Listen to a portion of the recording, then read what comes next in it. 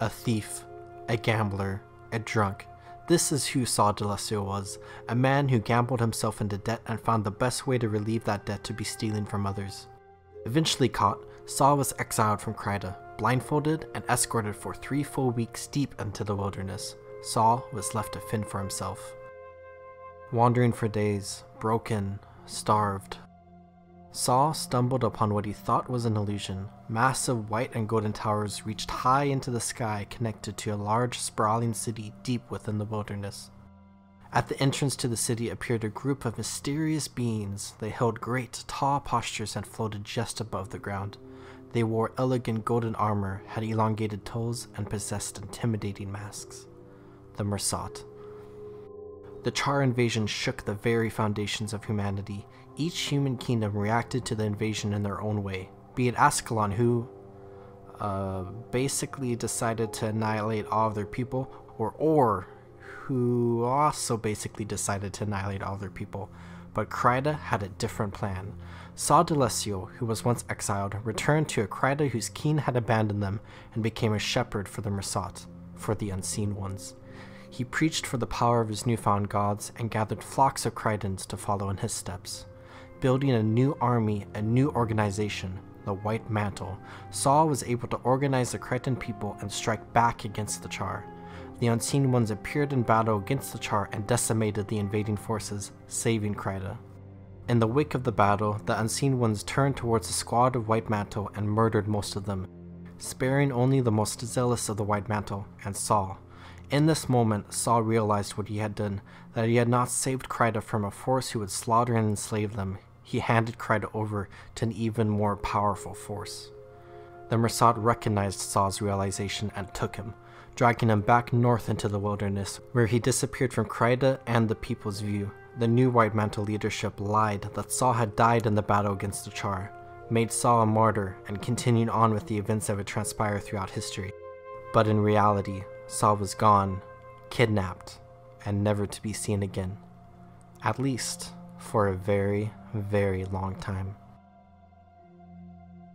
In the wake of the Bloodstone's explosion, Scholar Glenna discovered a strange portal that had appeared in Bloodstone Fen. Remembering the group of adventurers who had assisted her in the rescue mission turned full-on assault in the Forsaken Thicket, Glenna called upon them to investigate this mysterious portal.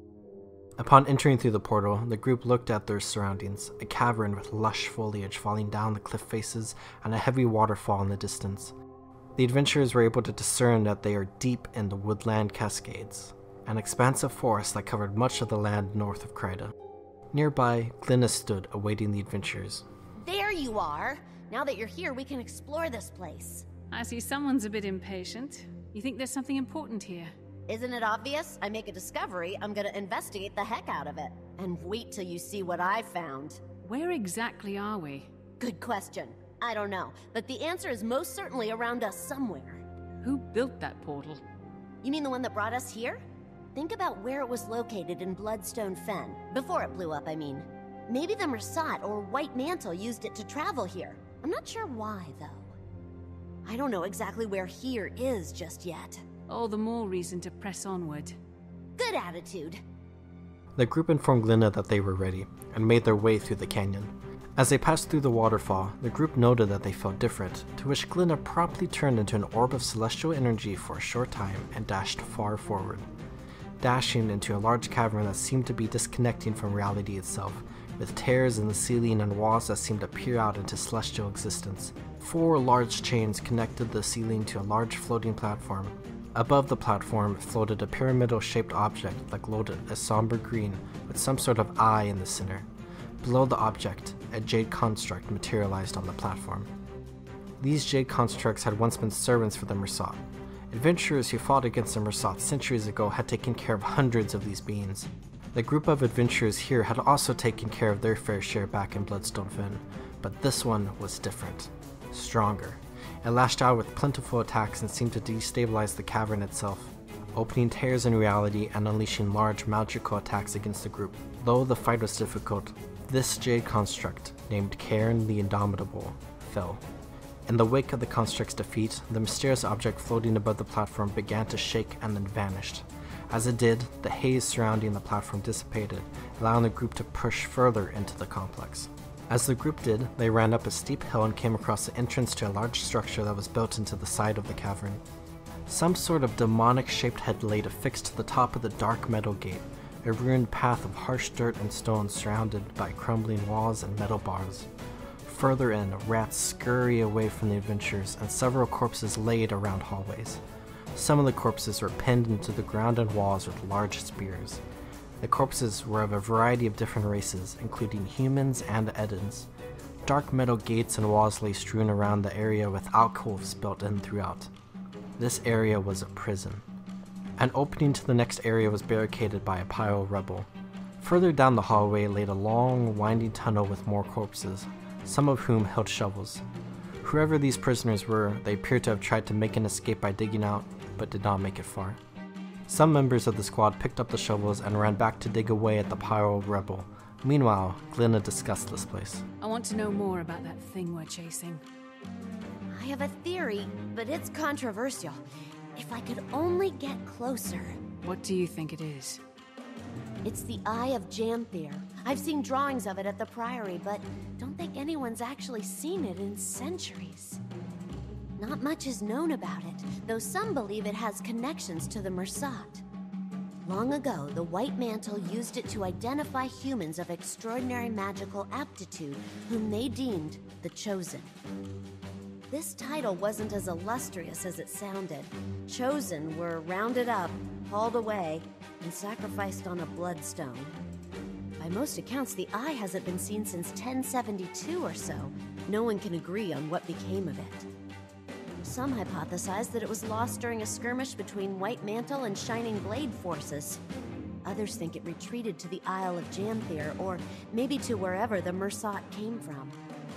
Nobody knows, except us, because we just found it. The more we learn about it, the better. The Eye of Janthier, an ancient artifact that the Mersat and White Mantle used to select humans for sacrifice, which then eventually disappeared for years, until now. As the group came through the now cleared rubble, some sort of large game board covered the entire area. Several smaller jade statuettes formed a line in the far end of the board. In the center, a giant statue of a Mersat, and above it, the Eye.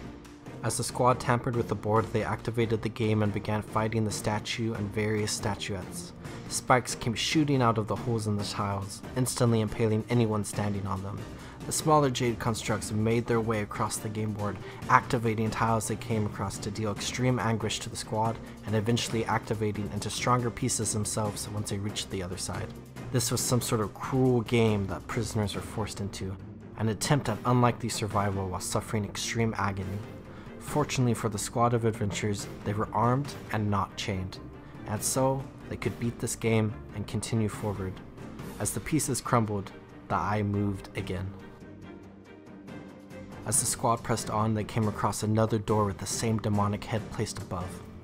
This time, the door was locked, requiring the group to complete a puzzle around the area or utilize the skills and knowledge of a thief in order to open the door.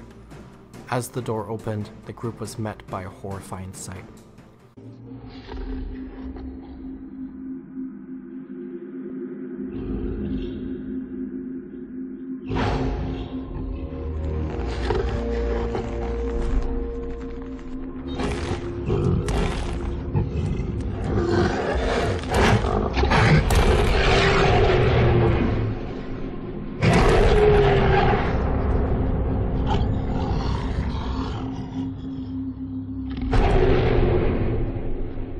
As the beast growls, the group must push through the door and charge and face this mysterious creature.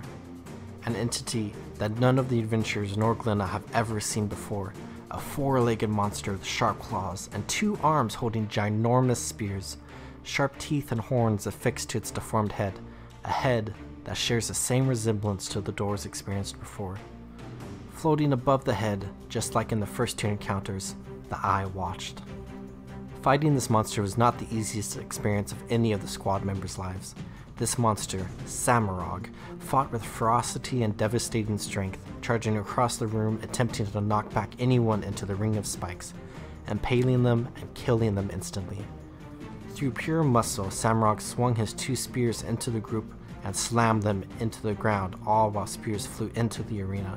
Occasionally, Samrog would attempt to devour his target, requiring the group to desperately attempt to rip Samrog off of their friend. Throughout the fight, Samrog would retreat to an alcove in the wall and unleash 2 prisoners upon the group, a Jotun named Godum and a human named Riggim. Their life forces were directly connected to the monster, and the group had to fight and defeat the prisoners in order to drive Samrog out of his alcove.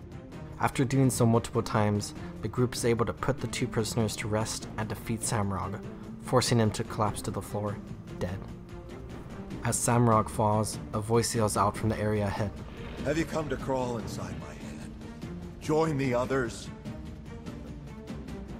There's no more room. As the eye teleports, the group glides towards a large open platform above an area of deep fog. Leave now, or you'll make him angry. Around the platform lay 4 statues that look like humanoid gargoyles holding 4 chains connected to a pillory of stone and candles. Locked in the pillory laid a frail man with long white hair and ragged clothes. Above, the eye. As the group approaches the center of the platform, chaos ensues. What are you doing? You'll let him out! Has chosen its sacrifice. Spirits of pride and greed materialize on the platform and begin to walk towards the shackled prisoner, seemingly to cause him pain. An unknown force screams out and teleports the group to a mysterious realm. Similar to the original platform, this new platform holds 4 statues holding chains surrounded by large black and red spikes that match the floor. The surrounding environment is dark, cloudy, and otherworldly. In the center of the platform, instead of the shackled prisoner, is a dark shadow of some sort of demonic-looking monster. As the group destroys the statues in the demonic realm, the bonds connected to the prisoner in the overworld begin to break as well, releasing the prisoner. As the last bond breaks, a loud roar can be heard outside of the arena.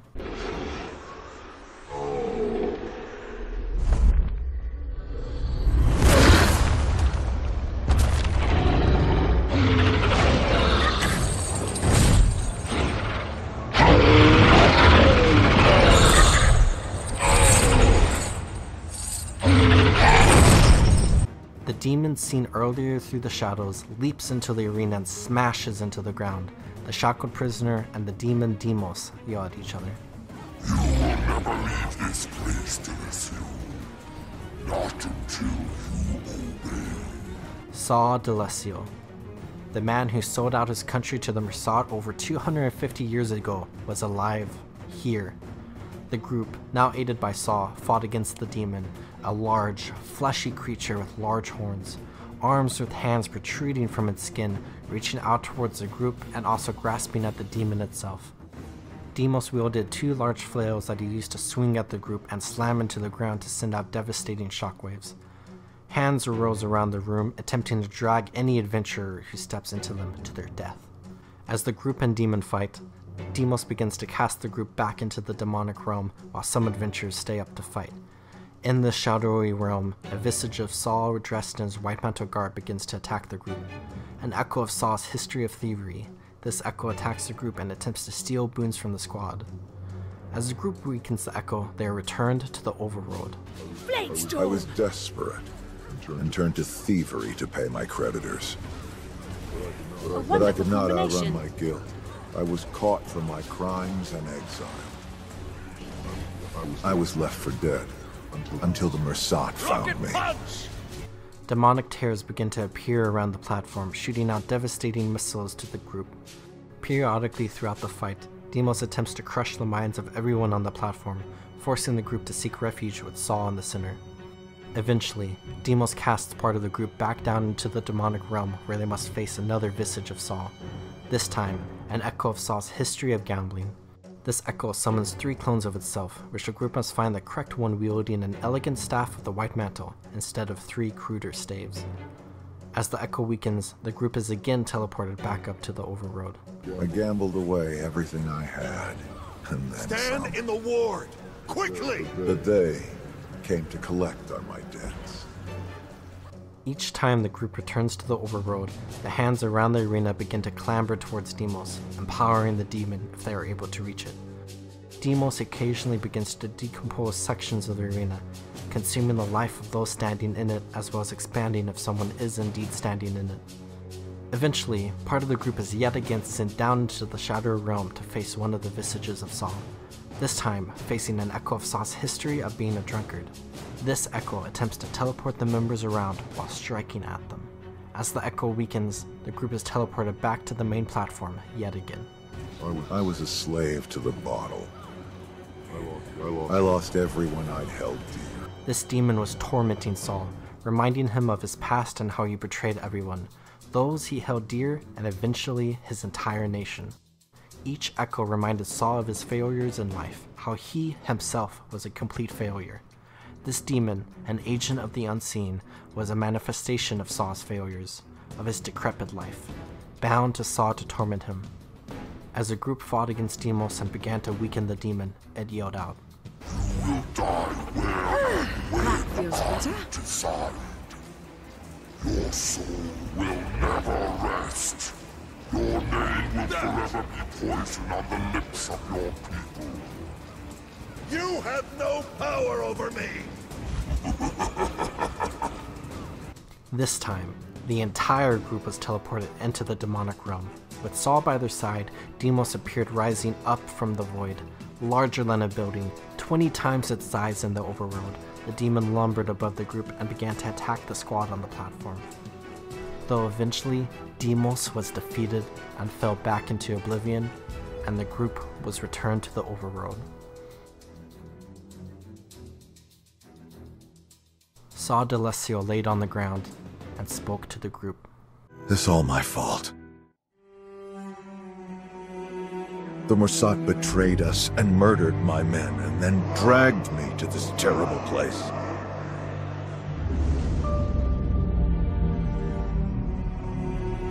I've been trapped here, tormented by my own demons, paralyzed by the shame of selling out my people.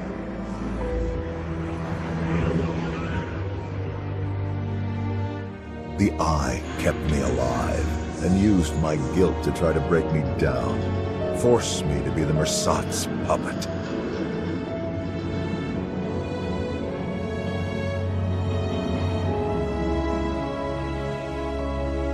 Now, I'm free.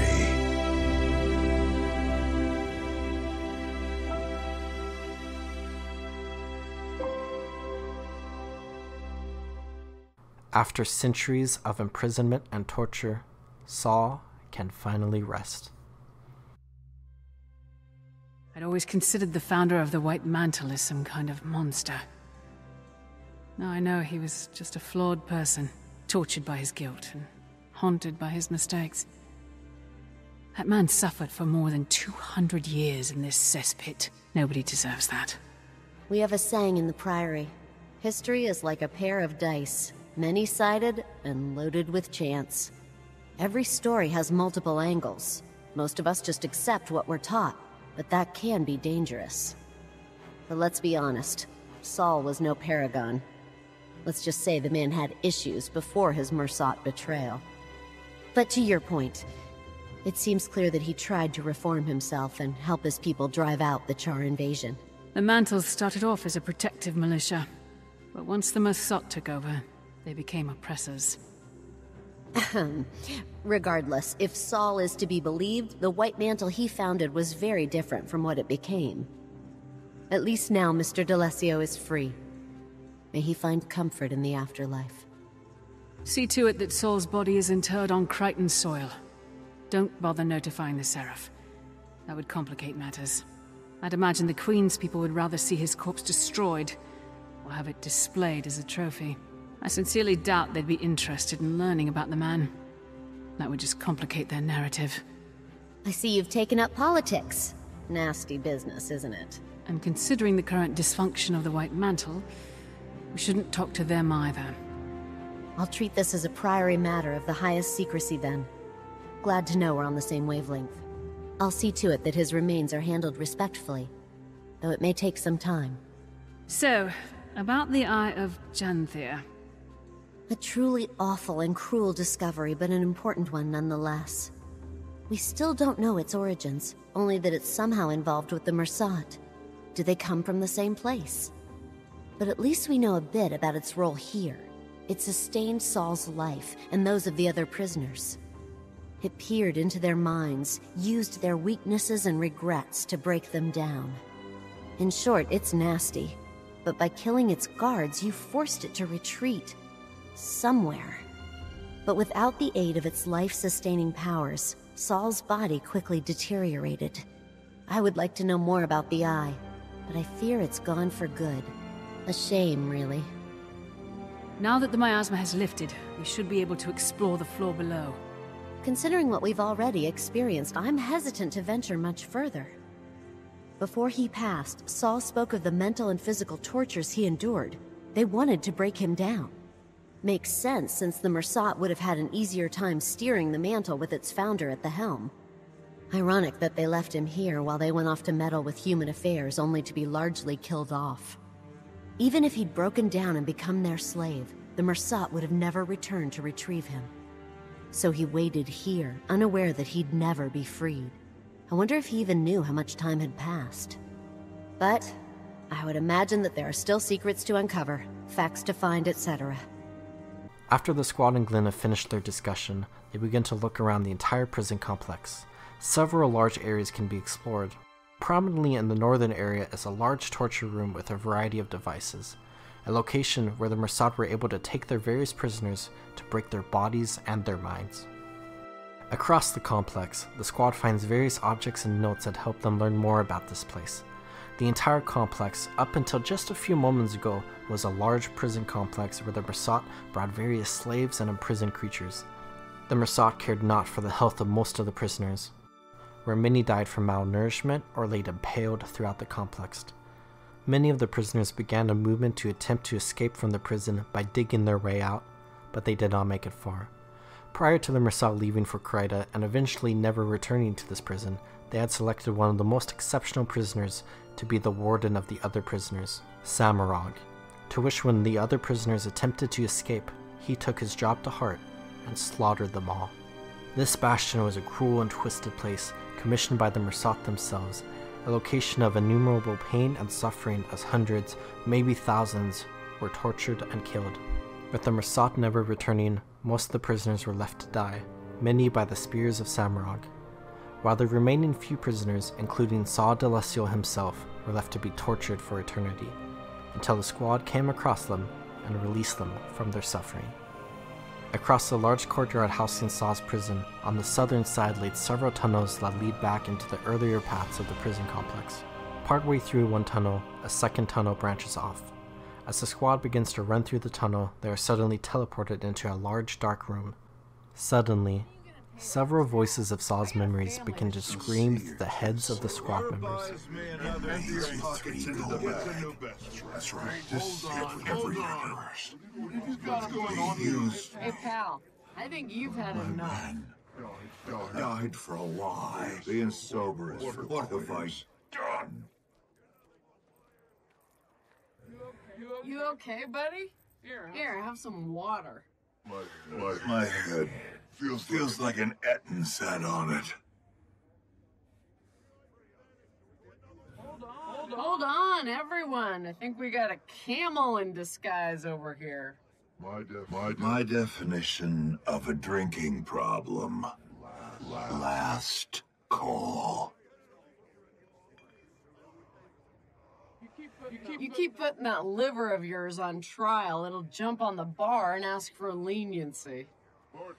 Bartender, uncork that bottle and keep it flowing. As long as you've got coin, I'll keep that cup full. What do you say? You, me, and this bottle get a room for the night.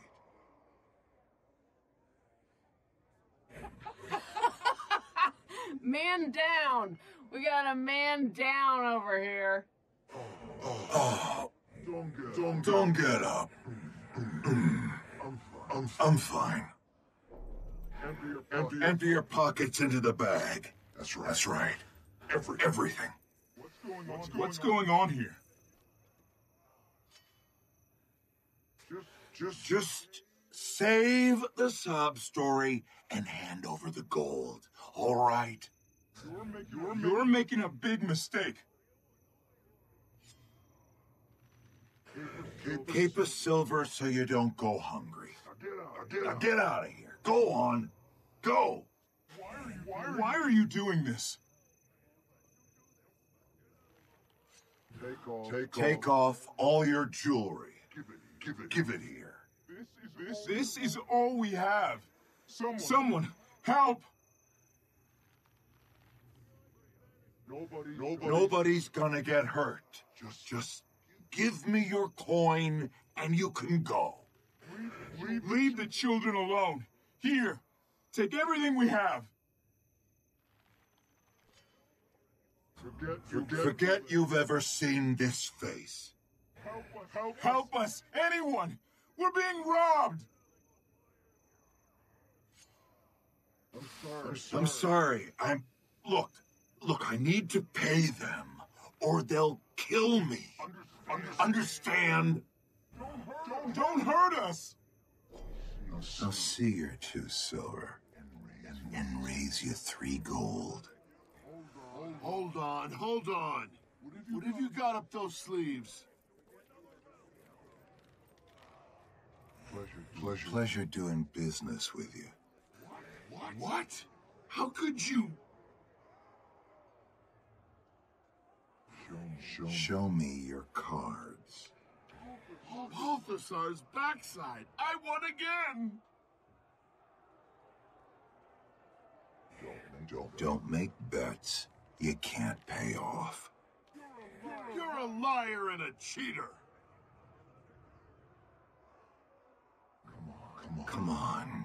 You can trust me. Does this look like the face of a liar? Damn, Saul. You keep losing like this and your grandkids will be paying off your debts. What? That's impossible. 3 in a row? No way I'm quitting now. Pay up, D'Alessio. You lost fairly. Come on. At least leave me with a little something to get home. Your word's not good around here anymore. Roll the dice. You're all tapped out, friend. Gods. Okay. One more round. Come on. We don't allow paupers in this game, D'Alessio. Get your ass out of here. You lying cheater. I saw what you did. Hand over the gold unless you want a beating. You want the shirt off my back, too? Every day you're late with payment, I'll break a finger. Run out of fingers, I'll snap your neck.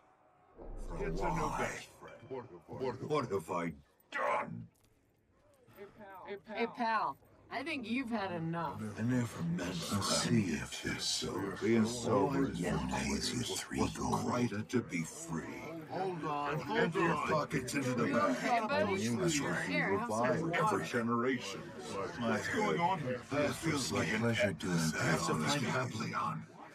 What? Just how could you? Save the sob Hold story. on, everyone. I think we got a I need to camel in warn the here. others of the Messiah. You're making a big My mistake. day, we must rally against the I won problem. again. They're even worse.